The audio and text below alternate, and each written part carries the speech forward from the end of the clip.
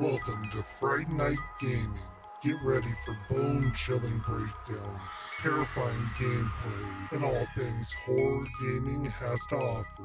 So gather your courage, turn off the lights, and prepare for your host of the Fright Night Gaming podcast, the Terror Twins.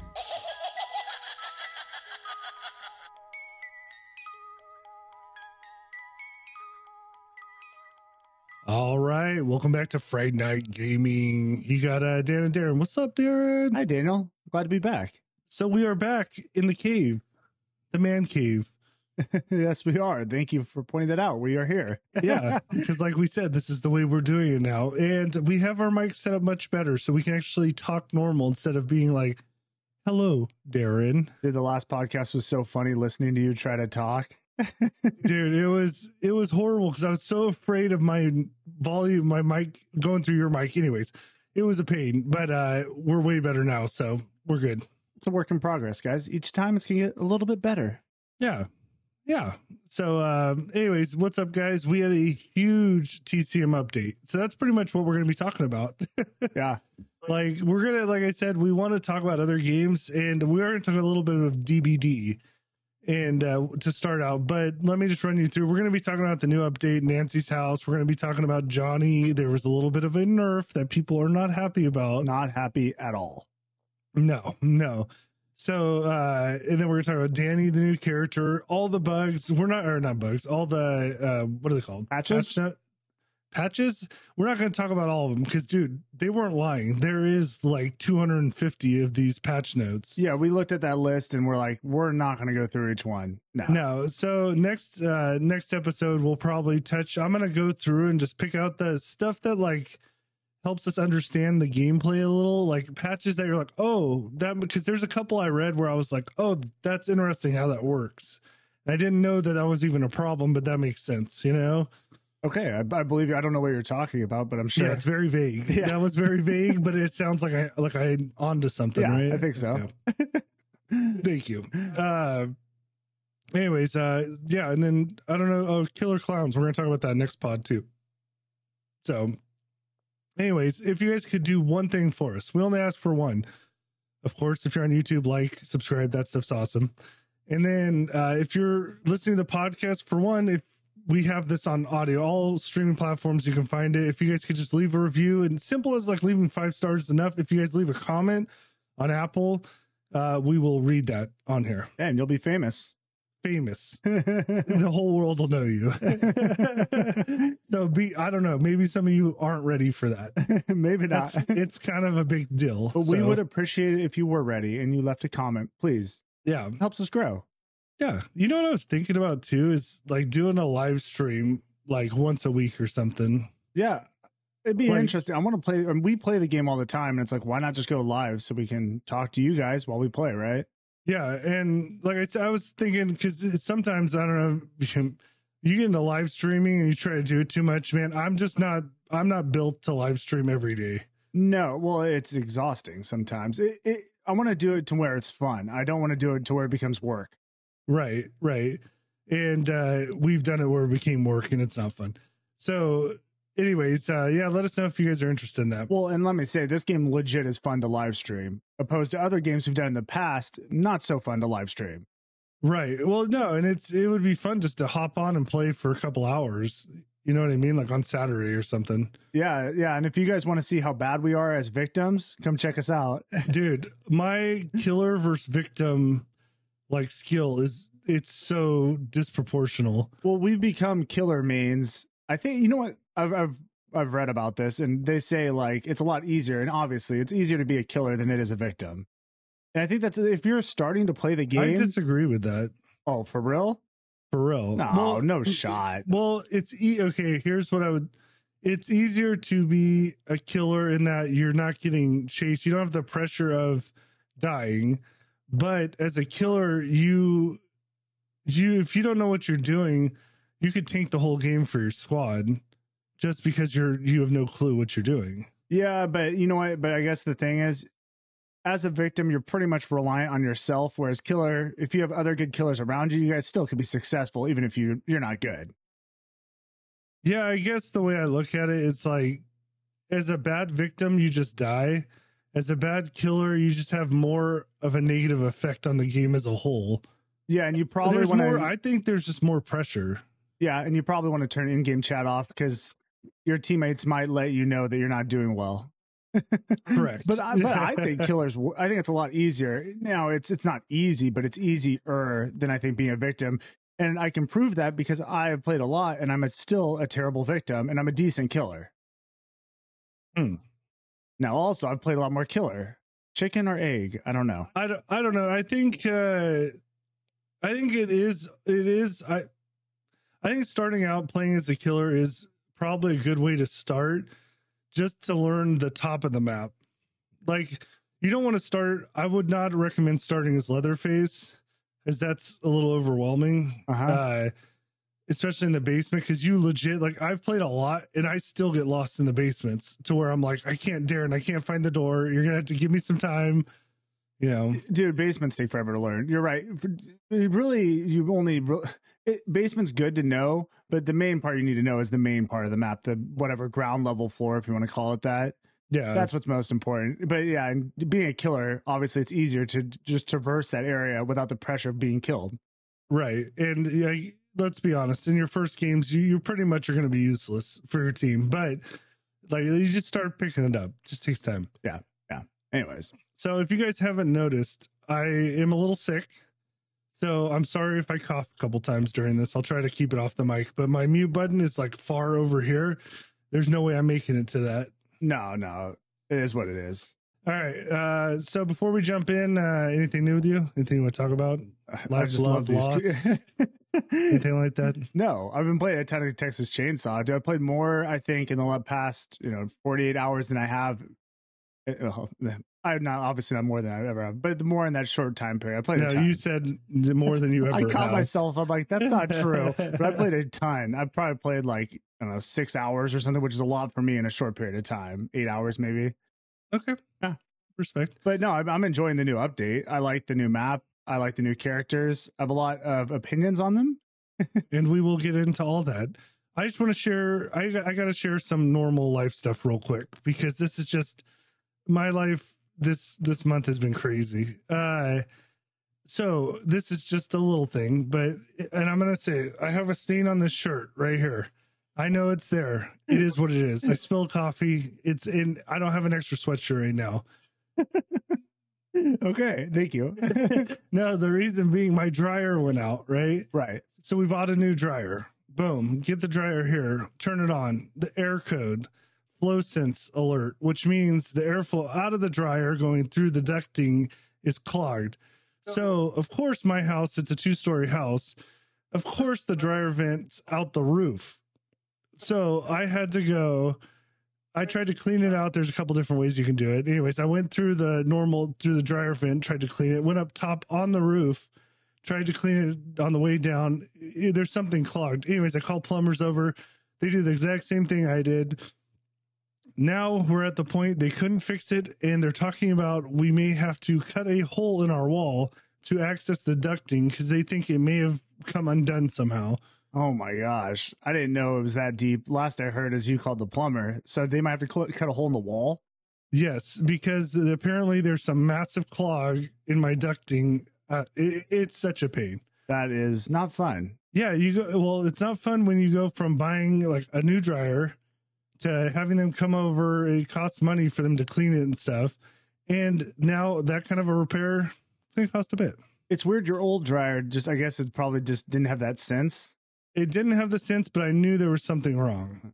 I had a sense this may have been an issue. We'll put it that way. I wasn't totally oblivious. I thought I could fix it though. Oh, okay. So you're leaving a little bit of information out. Well, yeah, the old dryer went out, and I think it was because it was clogged and it was too much on the dryer. So it was old anyways, and that's been plumbing talk with Fright Night Gaming. Well, that's our real life segment of real life stuff. And that's as deep as we're going to go into it. All right, let's get into some DBD real quick.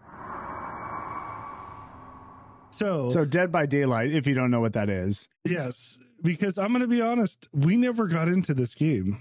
I did play. I downloaded it on my PS5 and I played a couple of games. It's cool. It's cool, but it's something about the style. It just didn't like appeal to me that much. Yeah, it's different. It's a little like a faster paced of the survival horror. Like so it's like one killer and 4 victims, I believe. I think that's correct. Yeah, I think it's 4 or 5. So I actually have never played Dead by Daylight. I watched some people stream it and stuff, and it's kind of fun. It's fun to watch people that are really good at like certain killers. And but I did not know how toxic that community was. Well, let me just say this. One thing that Dead by Daylight definitely has is an arsenal of killers. And they have like well-known, like they just brought Chucky in. They have Bubba from Texas Chainsaw. They have Freddy Krueger. So they hit the nostalgia points with all the great killers. That's what I like about it. And the gameplay, not so much for me, but maybe, I don't know, if I dove into it, I might like it better. I haven't played enough to really even give an analysis on that. But you're right. Daniel showed me this little, what's the YouTuber you watch? Spook and Jukes. He's good. He talks about, of course, whatever Dana watches, then I'm on his YouTube and then I start watching it too. Yeah. But he talks about the toxicity in the community. And, you know, it's not just for Dead by Daylight. You see it everywhere, but they seem to have a bigger problem. Yeah. So what he'll do, and it's hilarious. He just plays his normal games and he's like a chill streamer, like nothing. He seems like a totally normal, like, likable guy. Seems cool. He does, and it's hard to say that about a lot of people. So, dude, legit.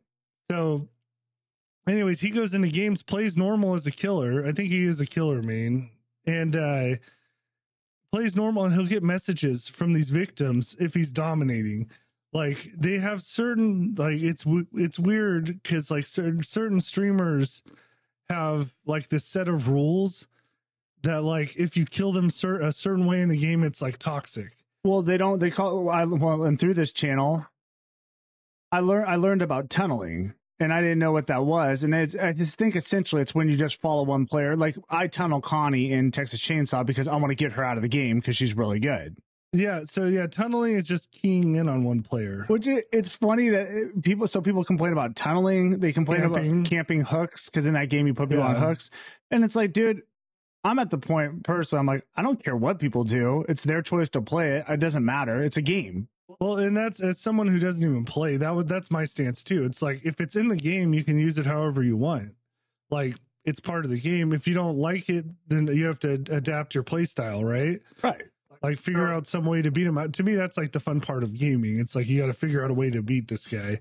Oh, absolutely. And that's how that Spook and Jukes approaches it. It's kind of like it takes away from like there's like because people try to set all these standards for how you should play, and it's like that's for one, it'll never work. Like people will never follow that, and two, it's like it's just as complicated. Like it gets like super weird. Then it's like so you're supposed to not kill this guy in this situation, and then you're like almost getting to where it's like you're helping the victims, you know?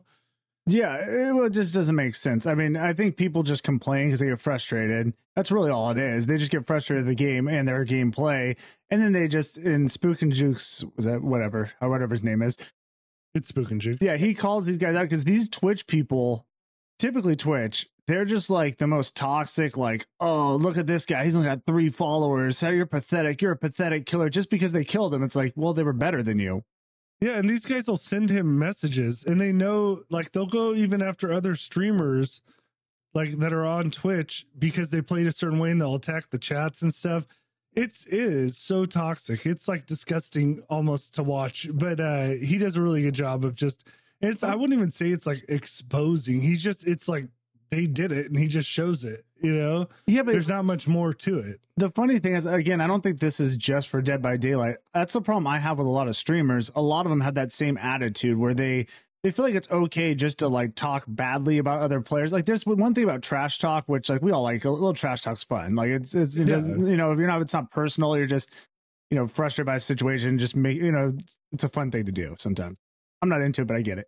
But these people like go personal on them and like call out the channel, call out, you know, their membership, call it like they make it really like toxic and personal, which is weird. I don't know why they even do that. Yeah, well, it's like frustration with the game, a little immaturity, like that kind of stuff. But either way, I think he's doing the Lord's work out there. Yeah, it's an interesting watch, and there's a couple of them I've gone deep on, like that one guy. What does he call him? Tall Toast? Oh, shortbread. Shortbread. It was whatever his real name. I don't know. But that guy was crazy. Like, dude, legit. Like, some of these people are legit crazy. That one had me dying because he actually went to the guy's chat and complimented him because somebody had sent him clips of this guy saying like, hey, this dude is super toxic.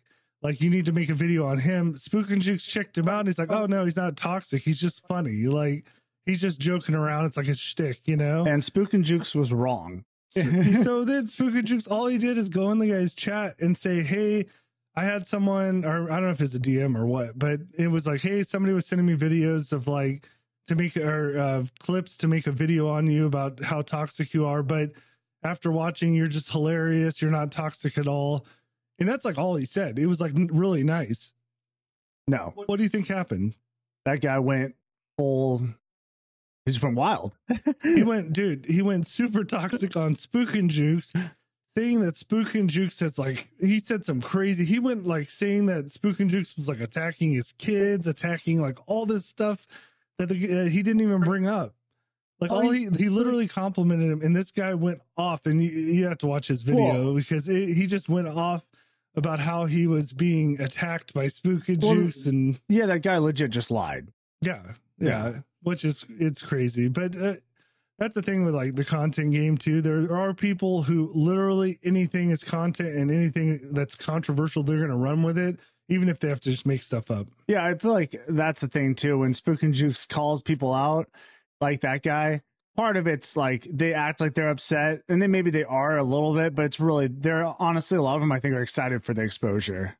Yeah, not everybody wants to be the good guy. You know, some people play that hill role, which is fine, but when you're like super toxic, and trust me, all these guys on that channel that he shows they're not even close. Like, they're crazy. But when you're legit, like, again, trash talk's one thing, but when you're legit going after someone personally, and that is going to affect that smaller streamer, you know how it is when you stream to not a lot of people, it like will affect you. If you're a bigger streamer's calling you out, it's going to like it's not going to feel good. Yeah. We don't care at all, but some people might. Yeah, you guys can call us out. I gotta say, the one thing out of all like the toxic stuff that I just think is the most disgusting is when they do the view shaming of like, and a lot of them aren't like huge channels. They'll have, you know, what, I don't even know, on Twitch, like 500 followers or something, maybe more, 1,000. And they'll be bashing someone for having just like a little bit less than them. Yeah. And acting as if they're just this high and mighty. Oh, you only have 2 people in your chat. I have 20, you know, it's like, what? Come on, man. It's just petty, dude. Yeah. Petty stuff. Anyways, that's our DBD talk. The game, although I do, like I said, I do enjoy watching it. It's just, I can see with that game, like there's a part of me that's like, oh, I want to jump in and play a little, but I can see the learning curve is crazy. Like the way they talk about perks, and like it's intriguing the depth that they've made that game with like what you can add on and how it affects the play style. Yeah. So, well, like you said, I was watching it too, and I'm like, this looks cool. But yeah, they talk about using different perks and the times you use them, and then they're using all this terminology like, oh, this killer has, you know, X, Y, and Z. And I'm like, I don't know what any of this means. I figured a couple of them out. Because the funny thing is, watching that, some of those perks are similar to like Texas Chainsaw. Then I was thinking, I'm like, I wonder if Texas Chainsaw will get like this with the community, like people not liking how Leatherface is played. Like if you start as Leatherface in the basement, you go nuts and murder, you know, you just take everyone out. Would people think, oh, this is a toxic Leatherface? I mean, I don't feel like there's the same level, and maybe because the game isn't as big as Dead by Daylight, I don't see that much of the toxic behavior or people complaining about ways the killers play. I just don't see it. Doesn't mean it's not there, but well, and I think too, it's just because Dead by Daylight's the gameplay is repetitive in that you can get hooked and you can come off a hook, and I think you get hooked through the 3rd time you die. And so it makes it to where it's like you get in these chases, you get down, you get hooked, you get off, you get in chases. It's kind of repetitive. Like you do the same like gameplay loop. Yeah, that's a good point. By design, it almost breeds frustration.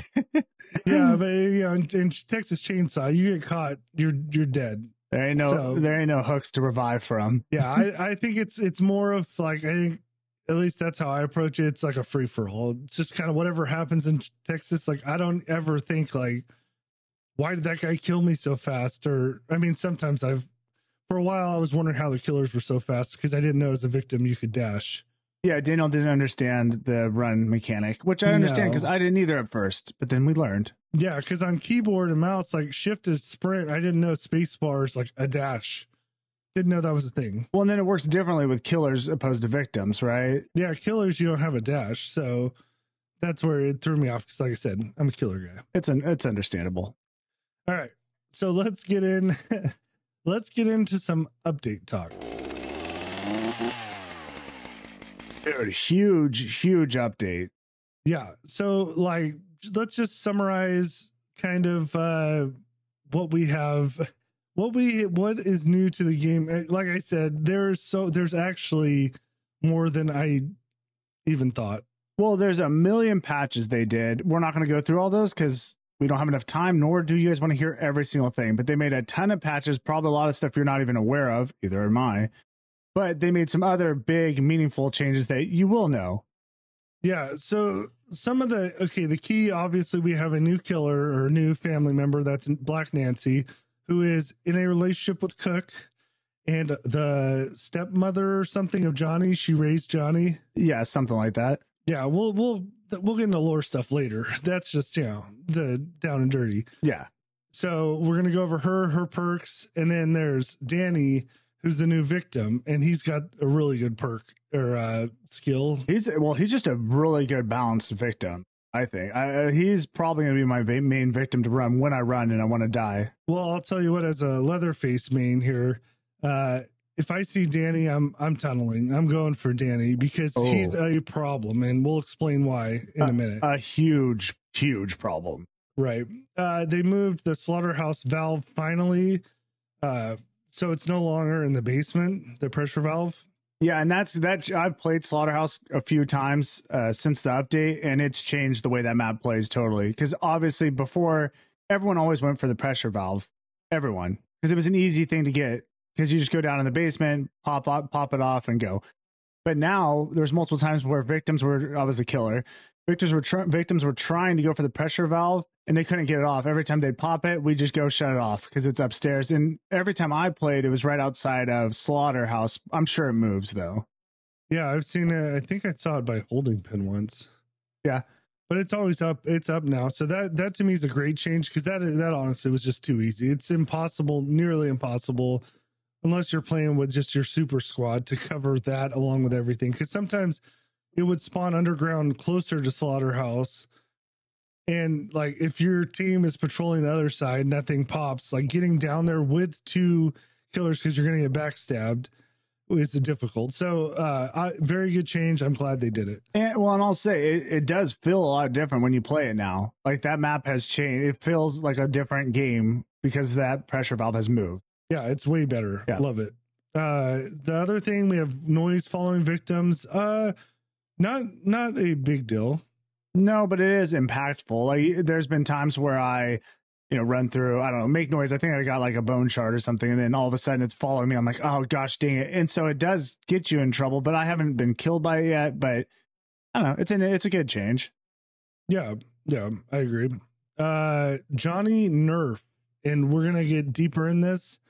But Johnny's, what is it? Is it his speed? His lighting? It's his lunge. They changed. Yeah. So we're not Johnny. In fact, I've only played Johnny a couple times. Yeah. Same here. So it's not a big deal to me, but I've seen the comments out there. A lot of people are mad. Yeah. So we'll get into that. Gas station. The secret exit is no longer just a door. Yeah. That screwed me up the first time we played. It's a gate that's blocked. You have to go through a locked gate. And then you have to go unlock that door. The smokehouse is what it is, right? I think so. Yeah. And then you can get out. So instead of just being able, because you used to be able to just go, really, you could just go through a slip spot through that side door and just get out right away. It was too easy. It was way too, I mean, you get a victim back there and it's like, someone's going to get out because they're going to hide somewhere and just a pain. So another good change just for overall quality of life, especially for us killer mains.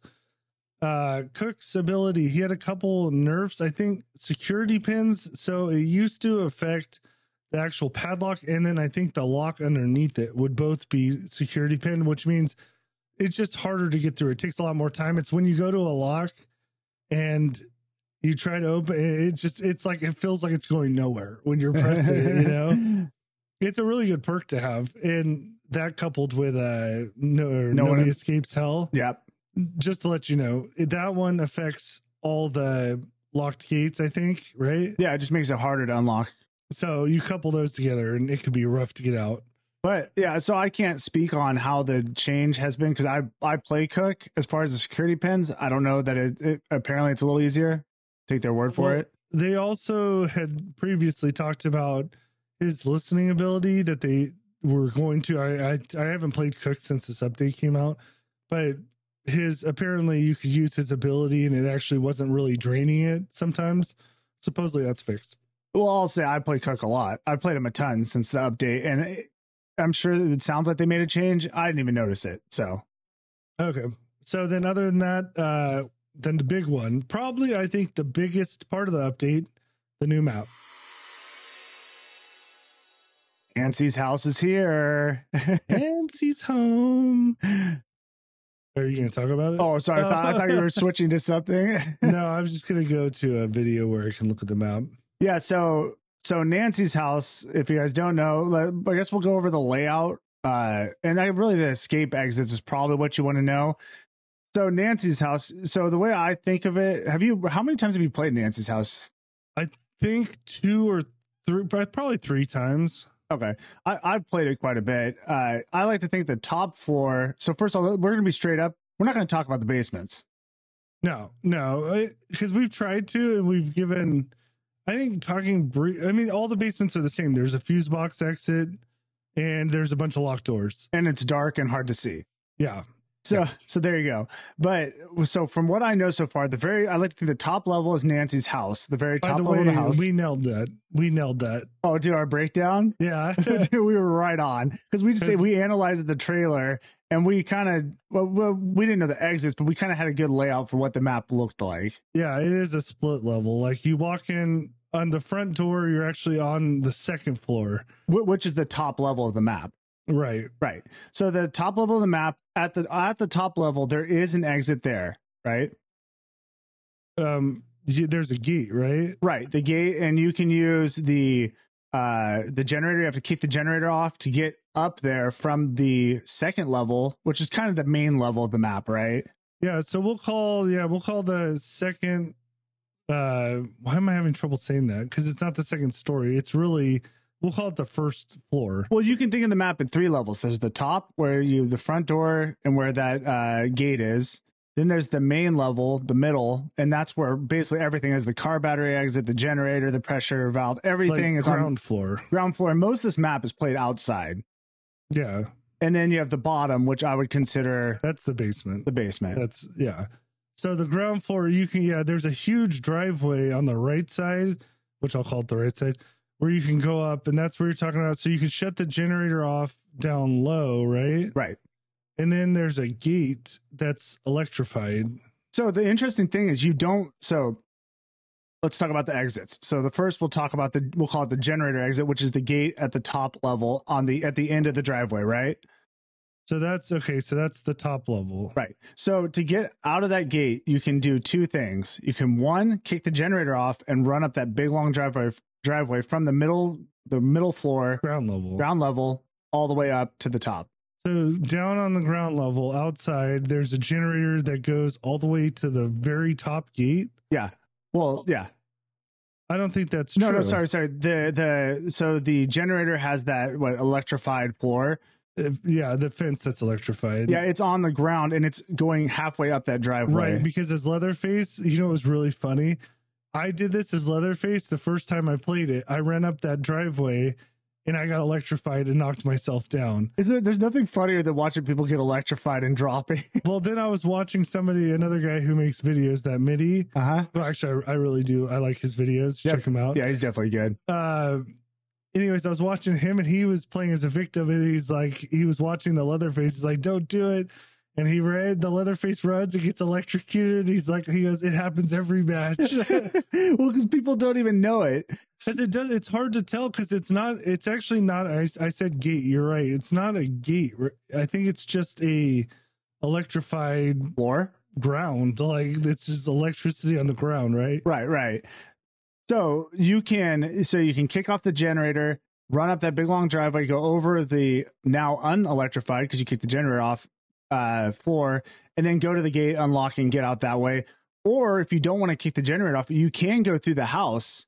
Again, you have to unlock a bunch of stuff to go through the house from the middle level all the way up to the top, unlock the front door, go out the front door, then unlock that gate and get out. So if you make it out the front door of the house, all you have to do is unlock a gate. Yeah. Okay. But it's hard to get up there. So even if you're down below on the ground level, you kick the gen, you go up, there's one gate to unlock. It's the same gate. Yeah. Okay. Right. And then to get into the house from the ground level, I think you have to unlock, there's a door that's inside that ground level, the garage. And then, or there's a gate on the outside and you can unlock, and I think you can take a ladder, and I don't know if there's a door into the house, but there's definitely a ladder that goes up. Yeah, there's a gate on the ground floor just to the left of that long driveway we're talking about that you can unlock, and there's a ladder, and usually the fuse box is up there on the second floor. At least that's where I saw it. That's where I've seen it too. I've seen it spawn all over. So okay, yeah, and there's that gate, and then you're right, in the basement there's one of those blue doors. Yeah. And that leads to the staircase to the second floor. Right. So, and then on the main floor, though, there's not really much in Nancy's house going on. Other than there's, so again, top level of Nancy's house, really, again, there's the front door, there's a stairway down. There's also a ladder in Nancy's room that takes you down as well to the ground floor. So that is okay. So wait a second. Hold on. That ladder, I saw that. It's in a room. It goes into Nancy's room. How do you access that from the ground floor? So it's one of those come up spots. So in the garage, I believe in the garage, there's a door or something you can go in and then go up. You might have to door. It might be locked. I can't say for certain. Because I know the blue door, it has one of those big blue doors, because I could not figure out as Leatherface how to get to that floor. Because I couldn't find it. I thought that was a basement door. Okay. It looks like a basement door, but they have it to get from the ground floor up to the second story. I think so. So that's how to get out of that one exit. Then you have, you have the car battery. So the car battery is the exit on Nancy's house. So car battery is on the opposite side of the gate, right? The one we were talking about, the one going up the driveway. Yeah. If you're going out the back side of Nancy's house into the main map, it's the farthest away from you. Okay, yeah. So yeah, in that one, there's actually a come up spot from the basement that comes up right there. And I believe there's 2 gates to get into the car battery to then disable the battery. And then you have to unlock a gate to then get out. So there's 3 gates? Well, there's 2 ways to get in, I believe. Oh, really? Yeah. I know there's one where I did that gallows kill. And there's one on the side and one in the front, I believe. So, okay. And then again, because that's in the kind of the back of the map and there's a come up spot from the basement, that's one you really as a killer have to patrol because people are going to go for that. Okay. So we have the battery exit. We have the generator, front gate exit. What else? So we have the pressure tank. Now, I haven't used I don't do the pressure valve very often. And now it's even harder to do. But I'm not sure where the gate opens, but in the tank, the tank's random. Well, somewhat random. And I'm not sure. I've seen it once by Johnny's shack, but that's it. So then that's just on that ground levels out there in the backyard, right? Right. And then the fuse box, again, I've seen it upstairs and I've seen it maybe on the back of Johnny's shack too. I can't remember exactly. And then of course the fuse box or the fuse exits downstairs in the basement. So we haven't uncovered any secret exit, right? No, because they said they are going to change some of the exits or a new way to leave. I haven't seen that way. I don't know if it's going to come later or if there's some secret we don't know about. I don't think that's the case because people usually find those things out pretty quickly. Yeah. One thing I'll say though, Nancy, she has a dialogue where she talks about her secret room. I don't know what that is. Have you heard this? No. Because people have been looking for it. And at first I thought, well, maybe she's talking about that ladder that goes up into her room, but that's not really a secret room.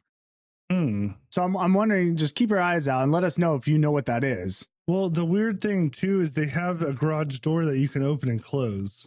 That was interesting that you can do that. Because there is, I think, Cook's Trucks in there. And that's what I thought would be like an exit. Yeah, initially that's what I thought too, but no. See, I haven't even played it. Well, maybe we played as victims. I don't remember. But the one thing I do wish they would have done with this, and we'll talk about it with ways this update could have been done a little bit better. Nothing too critical, but got to take a look at it. The one thing I think they could have done is put this map in a heavier rotation. Oh, for sure, dude. Because like you said, like when we were playing together, we got into it a couple times, but like when there was, I mean, we went on long runs. It seemed like it was almost like the fifth time. It took me like 5 matches to get into Nancy's. And I'll be honest, we don't ever do this. We dodged one lobby because it was our last game. And we're like, dude, we want to get Nancy's house. We literally only played it once together, right? I think so. And the funny thing is when I played without him, I got it like 3 times in a row. Yeah. And then we never got it. So yeah, I wish next time when you roll out a new map, just for a day, let it be the only map you can play. I mean, or just have it. I'm sure they have it. I don't know how they do like the randomness of it. I'm sure they could up its percentage or something to make it where it's like 50% of the time you'll be on Nancy's house just for like the first week or something. Yeah, that would be cool. And I don't know if they adjust the percentage. It didn't seem that way because I got a lot of other maps. So yeah.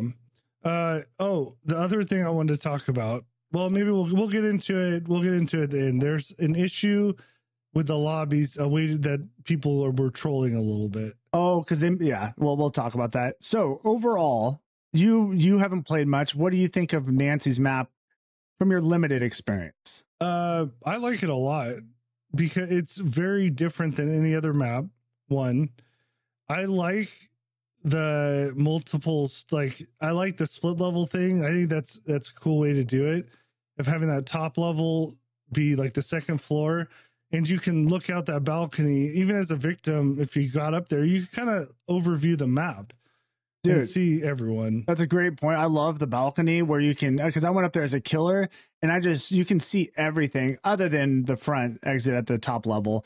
But you can see what's going on, because I wanted to see if someone was going to the car battery, and so I just looked over and I could see everything going on. And I thought that's really cool to be able to see the whole map from that point of view. Thoughts? Have Cook up there. Put padlocks on the front door or the front door and any door, like put them on the doors coming up and like the front door, and sit on that balcony and just call out the victims to your teammates. Well, if you were going to do that, I would put a lock on the gate at the top level, we'll call it the driveway exit. I put a padlock on that. I put it on the front door. Then you have those two secured, so you don't have to worry so much about them. And then and then you wouldn't even have to. The other 2 ways would be the gate that you're staying. If you're on that balcony, there's the ladder coming up, so you'd be watching that, so that wouldn't happen. You don't have to worry about that gate. Nancy's room ladder would be a problem, and then the stairwell. But you could lock the stairwell. Nancy's room's probably just gonna be a problem. But you're right though, using Cook's ability up at the top. That'd be pretty powerful. Well, because you could listen too. If someone is coming up, you'll know they're in the house. Yeah. I think from Cook, because I play Cook all the time. I think what I would use my locks on is the front door, and I'd lock those 2 gates to car battery because I think everyone's going to go those 2 paths. Yeah, that's just some meta strats. Yeah, meta. Don't know if it works. Just something I thought I had. One thing we didn't even talk about: you don't need Leatherface anymore. Oh my God! Actually, well, okay. Let's get into that right after that. Because I want to talk about that because we had quite a few games with no Leatherface. Yeah, I'd say most of them were without Leatherface. Yeah. So overall, rate the map. I would give it right now. I'll give it a 9. Yeah, I'd say an 8.7. You're right. That was a rookie 9.1. No, but I agree with you. I love the layout. I like how open it is. There's even though it's open, there's like hills and stuff when you're down on that middle level floor outside. it's still easy to hide. You're not so exposed. Like there's a lot of grass areas as a victim you can hide. But what's funny, I found a lot of times about you, I don't know if it's just because the map just came out. There's times where I'd find clumps of victims. So you only played once, but you just see, and I've watched other people play. It's almost like they clump together and they just kind of spread out at some point on that middle level. Yeah, it's because no one knows where to go. Everyone's panicking. But no, I think it's a really cool map. It plays a lot differently than the other ones. Yeah, and that rating will change over time. Like it's more just initial impressions. I enjoyed it. I wanted to play it more. I mean, there's a lot of places to hide. There's some aggressive bushes, like big bushes. I would say, I'd still say Family House is probably the hardest. I'd say Family House is the hardest for victims. I would say this map is probably going to be the easiest for victims to escape. The new slaughterhouse. It's the new slaughterhouse because that car battery, like I said, imagine as a victim, you just come out, as long as you know where that exit is. And that's the big if, like if you can figure that out, how to get up at that spot, right, by car battery, dude, you just pop a gate, unlock the battery, or take the battery off, get out that gate, and you're done. Well, and that's what we'll have to figure out is like the patrolling paths, how easy it is to like patrol. Well, I'll say this right now. If you're a killer, which we're killer mains, I put someone patrolling that car battery. I put someone patrolling probably the house, making sure no one's getting. God, that's the tough part though, because they can go up. They either kick the gen or go up through the house. And then, I mean, if you had two on the ground level, like the cook in the house, I would think you'd be all right. And you know, it also just depends on where the fuse and the pressure valve or the pressure tank spawn. So yeah, because with Leatherface, you could easily watch the car battery and then sprint around and watch a couple other things. But yeah, overall great. I mean, I think they did a great job with the map. We'll see as time goes on how it's played, but overall good work. No, I was happy with it. Okay, so let's talk about the no Leatherface. It was such a huge change, and I didn't know how it was going to play. I guess what's your thoughts initially on? Because we had several matches, like we said, without Leatherface. Yeah, so I think there's a couple maps where it's like more viable. Like so I like it. I like that you don't have to be a mate. It leaves it up to the family on how they want to play a certain way. So what I saw, we played Family House quite a bit. We kept getting it. And without Leatherface, it's not a big deal. As far as you can still lock that house down. So we actually had a pretty good lineup. We had me, I was Nancy, I think you were Cook, and we had Hitch. I think we had a Hitch too, yeah. And so like obviously that's like trap heaven. So I used Nancy's her seeing ability. No, barbed wire. Oh, I used her traps and I put them in all the slip spots. Then then Darren, well, you locked up the doors. Hitchhiker put his bone traps down, and we pretty much like were able to hold the house down. Now the downside to that, as soon as a victim escapes out that house, you're screwed. You're screwed. So Hitchhiker needs to have that window. Like he probably should put two traps, one on the inside and then one on the outside where they jump out, because it's like once they're out, it's bad. Yeah, so I'm with you. I think Family House, you don't have to have the Leatherface, but let's think like Slaughterhouse. I still think Leatherface is pretty important because there's a lot of those barriers, and then even those little what do they call those gaps they can crawl spots? Yeah, destroying those is really important on that map, as well as you kind of have to traverse a lot of area. And and I would say the same with Nancy's house. I think you really need a Leatherface because that's a lot of running around. Like that map, that middle ground outside is big. I mean, I still think here's my real opinion. I think Leatherface is going to help you on any map. I think having him should be a must. I'm also again Leatherface main, but I do think that'll help you no matter what you're doing. Now, having said that, you can get away with not having him on certain like certain maps with certain family builds, but overall, like I think Family House is the one you can get away with it the easiest, right? And but there was a lot of times because I wanted to play Black Nancy and level her up, but we're on like Slaughterhouse, and the other two was like a Cook and like Sissy or something. I'm like, dude, I can't play Black Nancy because I'm just not gonna be able to do much. Yeah, what's the other map? I'm missing Slaughter Family. What's their gas station? Yeah, I forget gas station. Gas station's good to have a Leatherface too, because again, you're running a wide area. Yeah, so I kind of like choose either Nancy or Leatherface, like based on the map. Yeah.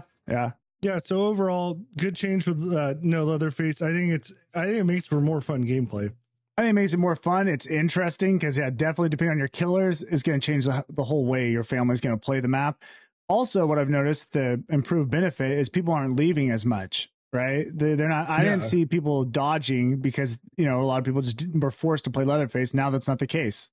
Yeah, but there is a dodging issue, which we'll go into when we get the review. Yeah, but overall, I think it's a great change. Let the family choose who they want. People aren't going to leave, and then everyone's happy they get to play with their character. Well, the funny part about it too, there's even more pregame lobby, like changing and trying to line up the victims with the killers. Because if you see that you have no Leatherface, but you have a Cook and a Nancy, or not Cook, Hitch and a Nancy, they're going to want to run Bomb Squad. So you see people adjusting based on who the killers are. That's the funny thing we noticed when we're playing. You could see people changing attributes. You'd see the victim change, and then you see the killer change, and there's almost this game going back and forth. Right. Which is, to me, it's good. Like that's all good. Yeah, it's fun. It makes it interesting. Okay, so let's get into Nancy. So we'll go to Nancy. We're going to go to Danny, and we're going to break down just real quick their abilities, first impressions playing with them, that kind of stuff. Okay. All right. So let's start with Black Nancy. Now, I've played with her probably 5-6 times, I think, at this point, and I gotta say I really enjoy this character.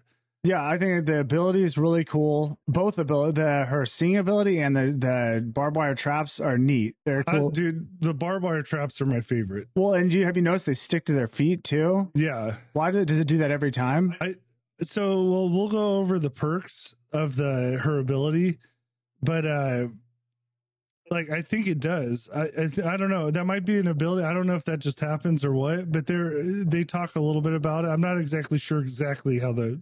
Exactly. I wonder if it's because when they're trying to disable the trap, but if you hit them while they're doing it, they're not able to fully disable it. Like if they run into it, what I'm saying, and then it sticks to their feet. I'll bet that's what it is. Maybe that is, but they're really fun to use and you can put them in doorways and gaps. Now, the downside of the traps, just be aware of this, that the traps, your teammates will walk through them constantly. Yeah, well, so the funniest thing is when we were playing, I noticed I was watching our gameplay because I was editing it, and I hear you keep saying like, "Man, can we walk through the traps or something?" My traps keep getting unset, and we didn't know at the time. It's because we're running through them, and I ran through yours one time, and I'm like, that sucks. Yeah, that's annoying, but I think it's fair. It's not a big deal. You just can't use your traps in like well-traveled areas, which is you are be on the same page with your team. Like, hey, we're trapping off side garden. Yeah, no. So if you're going to use her traps, I'd recommend putting them in slip spots. Yeah, well, I had a hitchhiker who kept using every slip spot with my trap. I swear he was trolling me. He might have been, but he would go through every slip spot and disable all my traps. Yeah, that's brutal. That's brutal. So you just have to be aware when using them. But the traps are effective and they catch people a lot because people don't look for them right now. Yeah. So let's start with her basic attributes. So she comes with, 20 savagery, 33 blood harvesting, which is a lot. So she's big on blood harvesting, and only 15 endurance. And trust me when I say this, you will notice that. Yeah. So to me, this is like, she's a Cook variant. She's similar to Cook. She's like a Cook hitchhiker blend, just in hitchhiker only in that she has traps. Right. Oh, by the way, we didn't even say, so you have to pay to use the skin. It's $10, and we'll get into that later, but that is what it is. Yeah. But no, yeah. So you're going to have to choose what you want to level up with her. Probably get her endurance up and savagery a little bit. I'm not so concerned with blood harvesting, although it is important. Yeah. I would say running scout on her is probably a must. Yeah, because there was times where when we were Cook and Nancy, where we just could not get people. And I made a mistake with Cook where I did not have his endurance up, and I couldn't even, I'd swing a couple times, then I'd be gassed out. Yeah. And when we're both running these characters, it's like you're just chasing people and getting a hit here and there. Yeah. So it's just something, again, it's all part of that blend of who you're choosing as family members, but her as a new addition, it's good. It works. She's an older lady. She's not going to be that fast. Correct. She's not gonna be able to hurt people that much, but you can change that with the abilities you choose. Right. Perks. Yep. So, and we'll get more into like Nancy builds and stuff later. This is just more of understanding the character.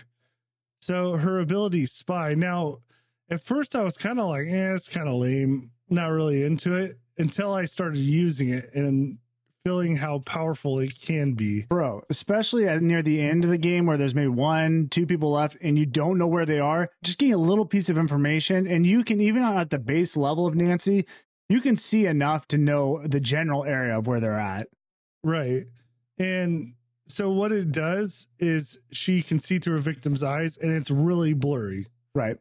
So, and I think you can fix that in the abilities, like you can level it up so it's not as blurry, but for sure it comes in handy exactly what you said. I use it all throughout the game. Like a lot of times when we're in family, I would use it and I would see someone sitting outside in a bush, like outside a side garden. And then I go out there and find them in the bush. Like it was just, it's a fun perk to use. Well, and I'll tell you, I saw someone who leveled it all the way up. I saw him say it. I didn't actually see the gameplay, but they said when you get to level 3 on this perk, that it's like OP because it's very clear. You can see exactly where they are. Yeah, which is funny because Cook's abilities like that too, right? It's the same thing. Yeah, it's a different way of seeing exactly where they are. Yeah. Yeah, I feel like with Nancy's perk, people aren't as nervous about it, so you can catch people that'll kind of sit around in the same spot thinking that she won't be able to tell. Well, the difference though with Nancy, you can't hide from the ability that I know of, right? Cook, you can just stop moving and he can't track you. Nancy, you're screwed. The only thing I wonder so Julie has an ability, her ability usually blocks, I think, Cook and like Johnny tracking her. I wonder if that'll play into Nancy too. I haven't seen anything, but I'm sure they'll make changes and adjust as needed. But overall, I mean, do we want to go through the top? Can we see what those top 3 are? We're just going to go over the top of her tree. So the top one on the left here, level 3. So always spy on the victim closest to you. Okay, so that makes it interesting. So we have the always spy. So you see whoever's closest to you, which is valuable because then you can probably kill him. You could obviously kill him quicker. Well, yeah, and if you're doing that tactic like we talked about, where you're sitting on the balcony as Cook. Sorry, I keep playing with that thing. If you're sitting on the balcony as Cook and you just want to see if someone's in the house, you just use the spy. Or I guess, sorry, that wouldn't be Cook. That'd be Nancy variant. If you're in Nancy, let's say you do that tactic, you sit on the top and you just use this ability, you'll see if someone's in the house. Yeah, that's true. That's true. I mean, I don't know why you'd sit with Nancy on the top, but I guess anyone. Yeah, it's just a thought. It's just a thought. This one, though, if out of these two, well, here, the next one is spy on the so there's you can spy on the victim closest or the one furthest from you. I would choose furthest because in the scenario where you're not around, as long as you can communicate with your team, that's important. Because if someone's like, again, in my head, I think of like Family House. Sometimes people will get out and I don't even know. You have a Nancy and it's like, oh shoot, they're already at the car battery. We got to get out of here. Yeah, that's all great, except I don't think anyone's going to use those two. I think they're going to use this one, which is clear vision. So it just makes it a lot easier to see what's going on. That's the one that is like OP. Like that's the one I would use too. I don't care about the close or far away. I want to see exactly what's going on. Right. So that's what I think the big one. And then I think the other abilities are just, what's the other ones? Reduces recharge rate, increases the rate ability, recharges by 40%, and then increases the amount of time your spy ability is active by 55%. So that's just buffing it, and you can choose your way. But I think clear vision at the top level 3 rank is the way to go. That's what I'm going for. So overall, I'm into it. I think Nancy's good. I think she's a fun character to play. The traps are great. It's just dialing, as with every character, it's just dialing in her ability and attributes and skill points and stuff to make her better. Like I said, you're going to need more endurance. That's a must, and probably more savagery. Yeah. Because I have a real hard time where I'm just like hitting them with like nerfed bullets. It's not bullets, but it's just like you're hitting them nonstop. Like a couple games, I got like 10 hits on someone. Yeah, you have to get that savagery up a little bit. Yeah, so finding that blend, but yeah, overall, I'll rate her I'm going to give her an 8.7. I'm gonna go 9.3. I think she's a lot of Ooh. fun to play with. She's not the most savagery. She's not gonna get a ton of kills, but she gets a ton of information. Like her and Cook are just great killers to have, just to get more information on what's going on with the victims. Yeah, and they both, like, the traps and the locks are awesome on both. And especially being a newer player, relatively new, I think I'm level 20 something now. These are important because when you don't know what's going on and you start to panic, having someone like Nancy on your team is just going to give you the information you need to settle you down and go hunt the victims. Yeah. I just like it. I like they just did a lot to add to how you can play this game. Yep. Like, and I think that's awesome. That's going to help this game grow. It's going to help people stick around longer, that kind of stuff. So I'm a huge fan. Good job, good. Now on to Danny. Can Danny live up to the hype? And we'll say that straight up. I've played Danny 3 times probably now. Have you played him? I haven't played him at all. Okay, so we'll go off the stats, but I can tell you straight up, Danny is super powerful and is almost, in my mind, he's a must-have on your team if someone's bought him. Well, like I said, he's my prime target to tunnel. If I see Danny or Connie, I'm going at him. And arguably, he has the best victim ability. Yeah, he can really just ruin your life as a killer or a family member. He really can. So let's get his attributes. He is 30 in toughness, 25 endurance. His strength is a level 15, proficiency 35, and stealth 25. So he's high in proficiency and toughness and low in strength and kind of lower in stealth. Yeah, what I did. I put all my points into him, and I got my proficiency, and I think I even turned the toughness up as much as I could. Just because I wanted to highlight the good strong points of him. And dude, this dude just cracks locks like crazy. He's really good. Well, I think honestly, I wonder if stealth would be better to put points in. So what is stealth doing? So here's the thing. I get confused with proficiency and stealth. And this is how I think. Again, I'm not a victim main, but we'll work on it. We're going to get better. Stealth, I know it works for like on the hook or when you start and you're hanging, like using your, like that's a stealth meter. Is it like quieter? It's quieter. That's what it is. So when you're opening toolboxes, you're getting off the hook, you're picking up bone shards. It's going to be, you can do it faster because it's quieter. Right. Because if you have that leveled up, you literally can just mash the button and not make noise. Okay, so then proficiency is when you're trying to unlock things, it's faster. I think yes. And I think actually with stealth, even if you have that up really high, I think you can open doors without making the noise. Oh. Because I've noticed that before and I didn't understand what was going on. I just thought it was like bugged. I think it's just because I have my stealth high. Oh, that makes sense. Okay. Yeah. So with him, especially because you do a lot of inspecting and different things, I would imagine having high stealth would be good too. Yeah. Okay. So dude, yeah. So just baseline stats alone, this dude's a beast. He's like a Connie, almost a better version of Connie. Yeah. He's the player. Yeah. So let's get into his attributes or his little skill. So his ability is study and tamper. And this one had a lot of people confused, including myself. I had to watch videos on it to figure out what exactly you're doing, because you'll see you have this meter. It's unlike the other victims. You have this meter, but it doesn't like generate, power or anything like the other ones. The little power bar or whatever will go up. This one, in order to gain that ability, you have to study things. Yeah. So let's first talk about what that ability even is. So what his ability can do is basically it can lock out a major objective, such as the valve.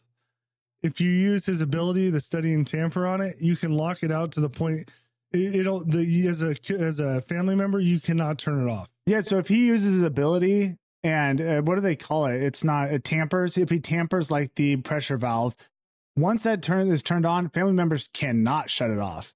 Yeah, and he can do that to that. He can do it to the fuse box. Is that it?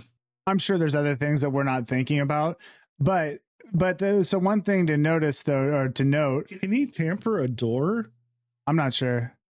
I think he can tamper other things, like maybe even lights. He can tamper just so you turn it on, they can't turn it off. I'm not sure. Interesting. But yeah, so you study to get your ability up. You study items like the radio. I think you'd say like toolboxes, like all these mechanical items. You can study that to get your ability up.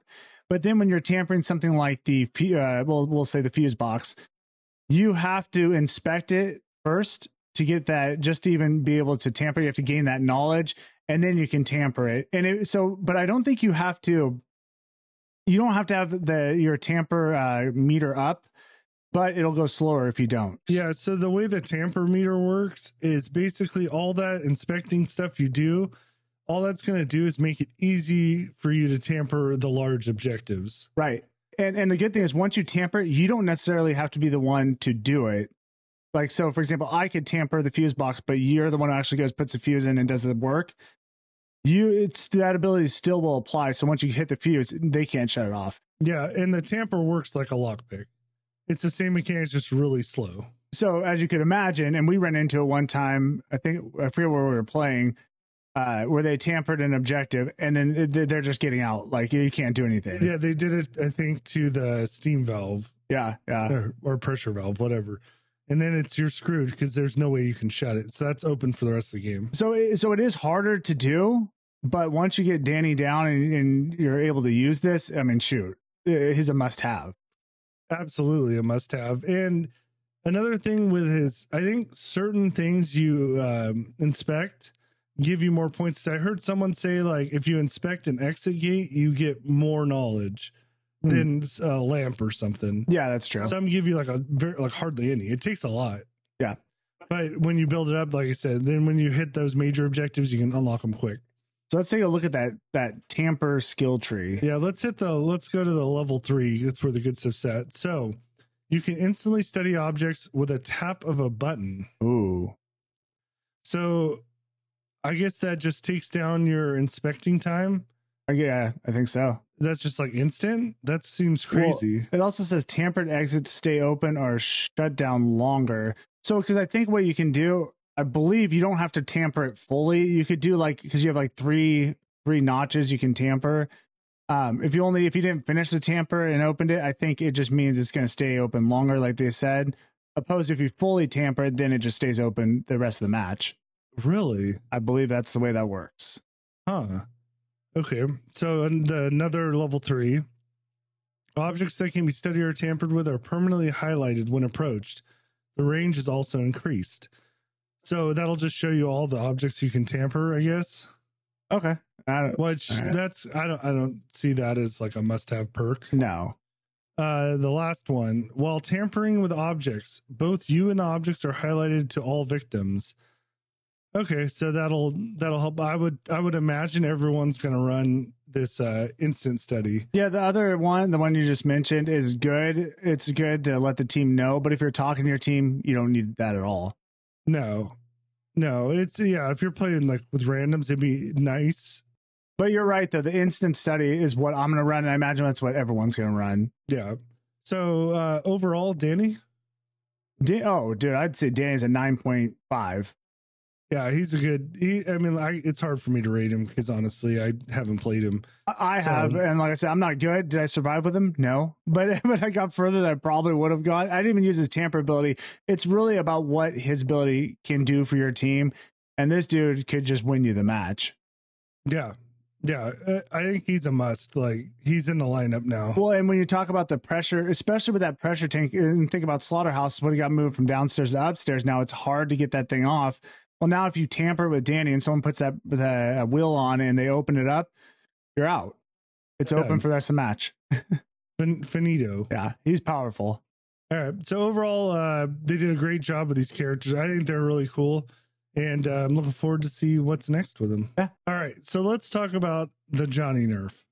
A lot of people I've seen are very, very upset by this. Yeah, especially the Johnny mains out there, which I get, man. If that's your character, then they nerf him.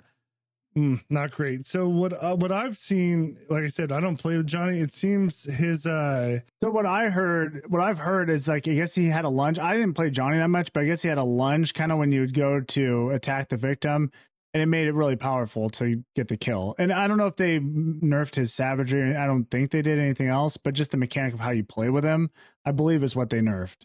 Yeah, I've seen people use Johnny before, and he can almost like string together these lunge swings to where they're just like flying after the victim. Right. And so, yeah, it kind of sucks that he got nerfed.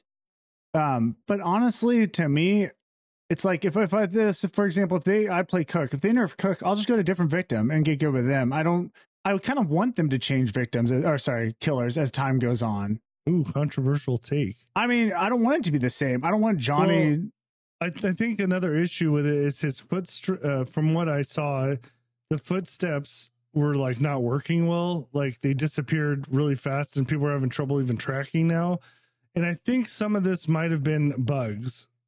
Oh, okay. Yeah. Because I think in the patch notes, I did see something where they talked about Johnny, but we'll have to look into that a little more. Well, we might as well just read a little Reddit post here of a Johnny main. It looks like, well, especially since we don't play Johnny, it's easy for me to say I don't really care that much because I don't play with him. Yeah. So let's see what they said. So they didn't nerf Johnny's lunge. They removed it. I can't hit a victim until I'm literally inhaling their hairs. And what is even more frustrating is that standing still hit at the same time. That he does that standing still hit at the same time. I don't know. Somehow he feels heavier than Bubba. So it sounds like he's slower. Yeah. I mean, he always had like kind of like a heavy presence to him. But yeah, so this is, I think, all really tied to that lunge. Yeah. And here's the thing, though. You know, I imagine they're probably going to change things again with him. If everyone's unhappy with it, they'll probably make a change and update him. And like I said, I think this is the biggest issue. Like I said, there was some tracking stuff I heard people complaining about, but I think it's the lunge is what really people are upset about. So obviously, if they went too far, they'll correct it. Yeah, and I do understand that. That would be frustrating with the mechanic of how he plays has changed, opposed to just changing like some stats.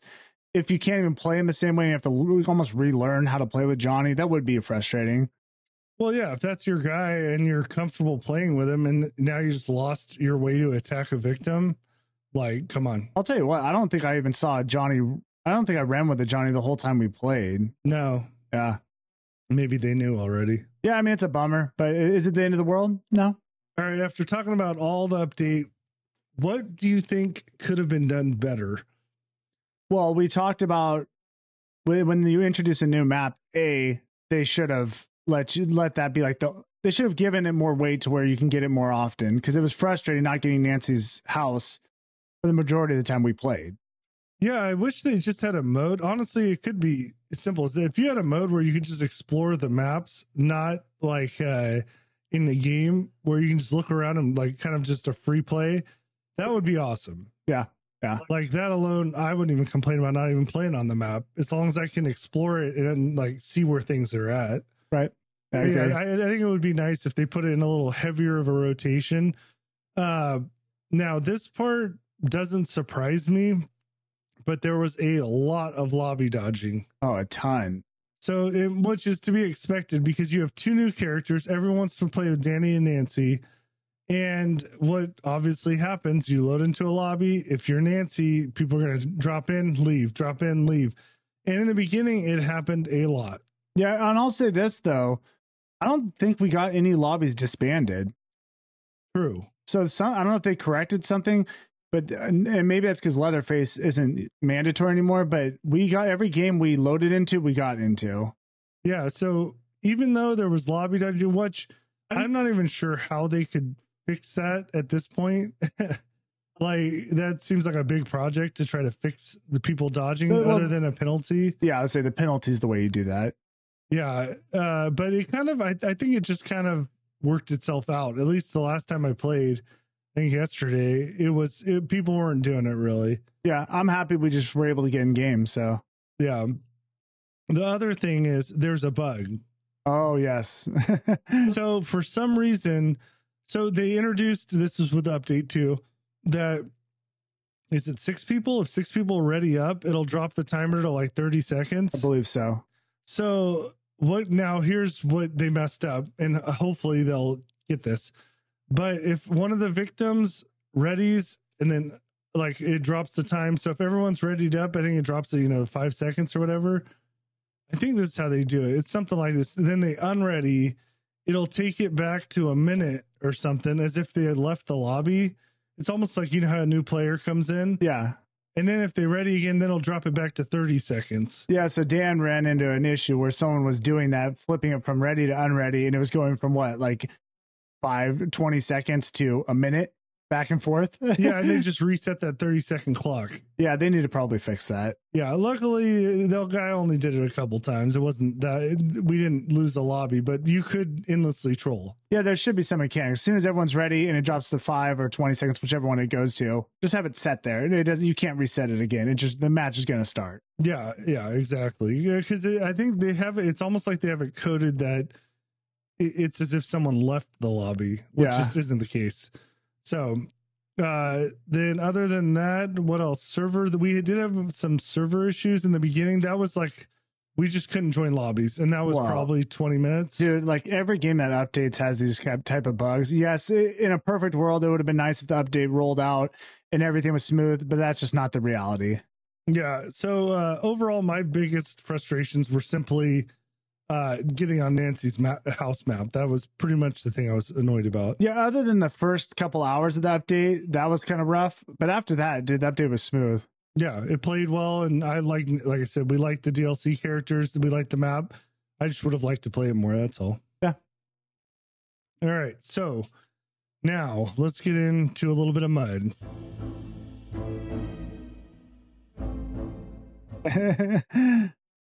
Danny and Nancy, are they pay to win? So I think first to be important to understand, what does pay to win mean? Okay. So pay to win, games in which you get an advantage in the game if you spend real money on items, weapons, or features, and are thus clearly superior to other players. Clearly superior. Important. Okay. Most of the time, such games are free to play, making it easy to get started in the game. Okay, that doesn't matter. So you pay for something and you get a clear advantage, right, for that thing.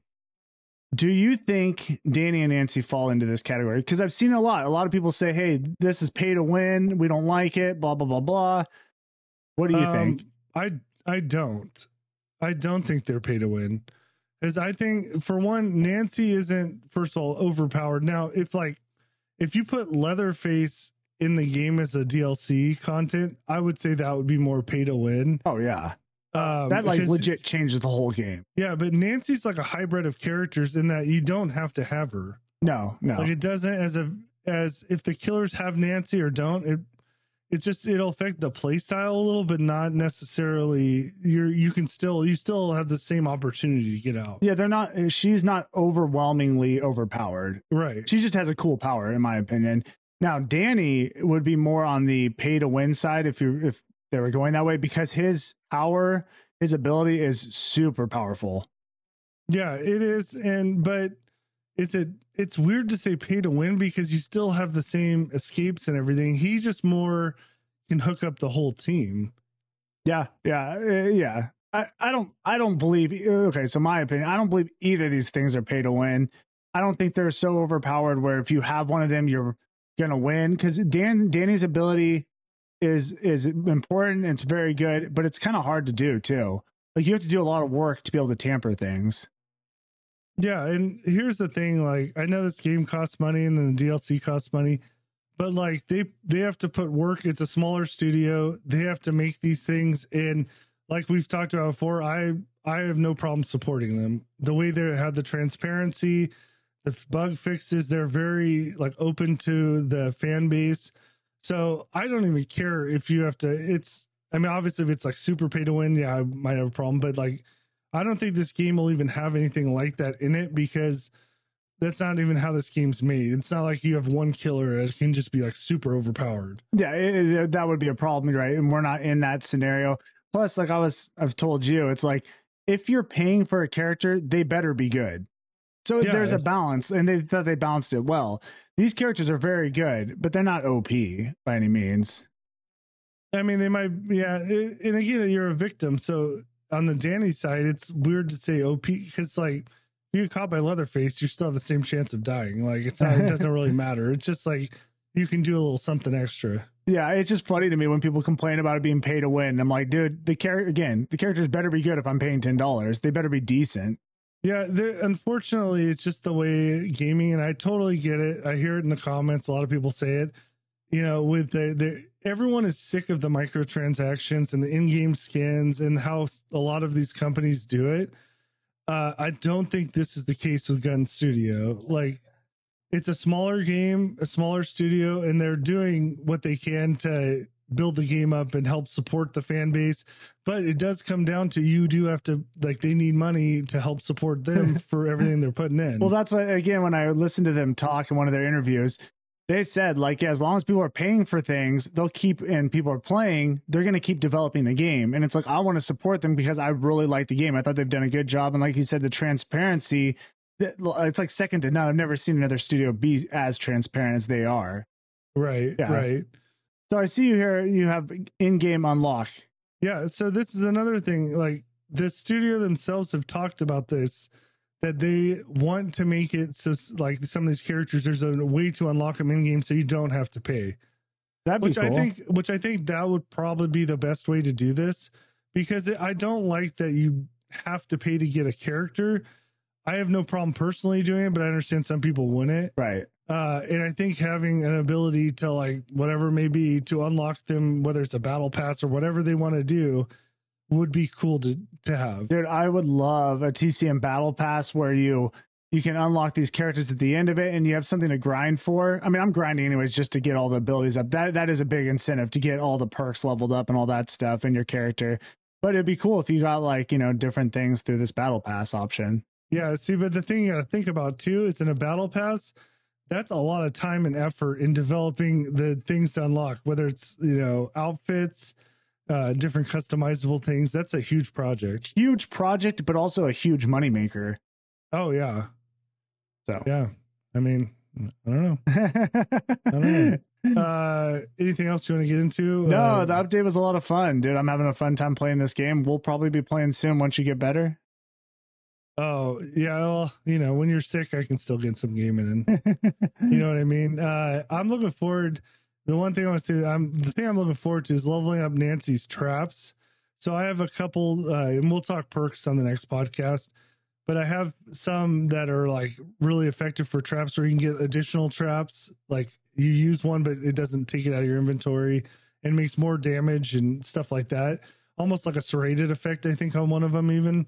And I can't wait to get those up, because seriously, some matches when I use those, I'll get, I don't even know, 8 people that run into them or more. Dude, it's going to play so differently when you level her up. Just like my cook, I'm almost to that ability where I can mark the players and everyone can see. Dude, it's so hard to level up. It's so hard. All right. Well, on that note, we're out of here. See you. Bye. That's the way to end it.